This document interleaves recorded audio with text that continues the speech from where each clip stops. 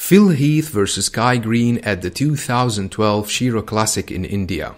I've already made Phil vs Jay Cutler at the 2011 Sheru Classic and Phil vs at the 2012 Mr. Olympia. I leave annotations for those who have not watched them yet.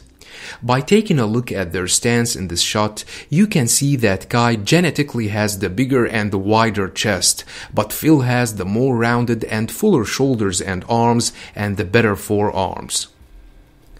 The front double biceps shows that they both have powerful arms. Phil has the longer biceps, while Kai has the better peak. Kai has the wider chest and lats, but the wider waist too. Phil's conditioning here was not as good as it was at the Olympia from the same year.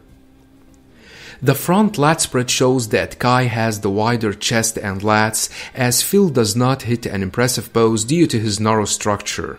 Notice the difference in the size of the arms and the forearms in favor of Phil.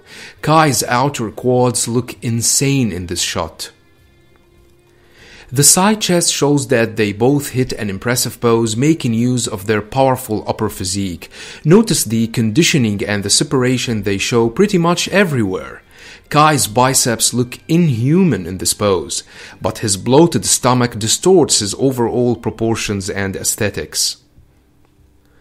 Another side chest pose showing Phil's superior proportions and symmetry with his rounded muscles and his tight midsection, contrary to Kai's bloated stomach, which looks awful in this shot.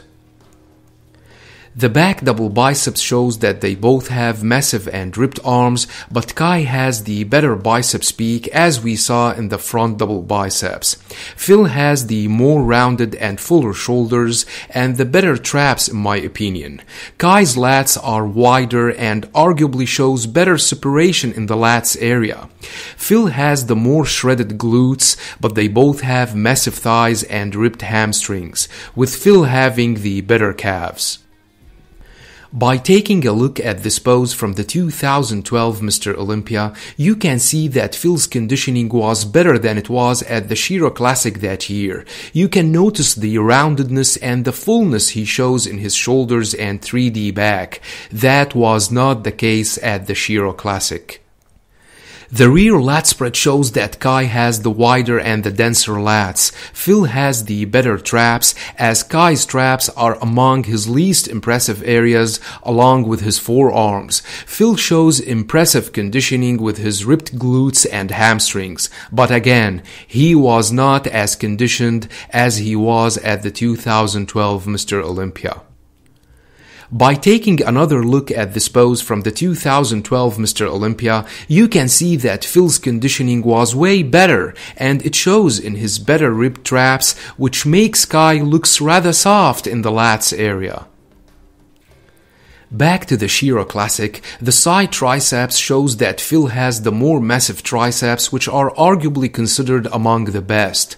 Kai's triceps are ripped, but lack the size to match Phil in this pose. Phil looks more shredded in the chest and the midsection areas, but they both show great size and conditioning in the lower section.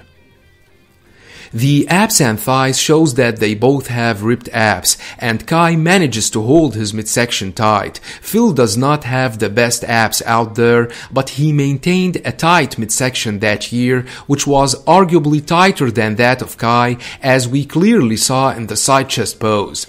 Kai has the wider lats and shows striations in his outer quads. The most muscular shows that Phil has the fuller and the more rounded shoulders and arguably looks bigger than Kai in this shot, but one could argue that Kai's conditioning looks better, regardless of the difference in tanning. If we go back to the 2012 Mr. Olympia, we can see that Phil's conditioning was on another level and can't be compared to the level he presented at the Sheru Classic that year. The proportions, the symmetry, the fullness, and the muscles maturity were all superior. The crab most muscular shows that Phil has the better traps and the more massive and fuller shoulders. Kai, however, shows great conditioning and separation, especially in the quads area with these inhuman striations. Again, the same pose from the 2012 Mr. Olympia shows that Phil dominates with his superior traps, fuller and more rounded shoulders, and overall proportions. As you see, Phil at the 2012 Sheru Classic was not as dominant as he was at the 2012 Mr. Olympia. Let me know what you think about this matchup and don't forget to check the annotations. Thanks for watching and have a nice one.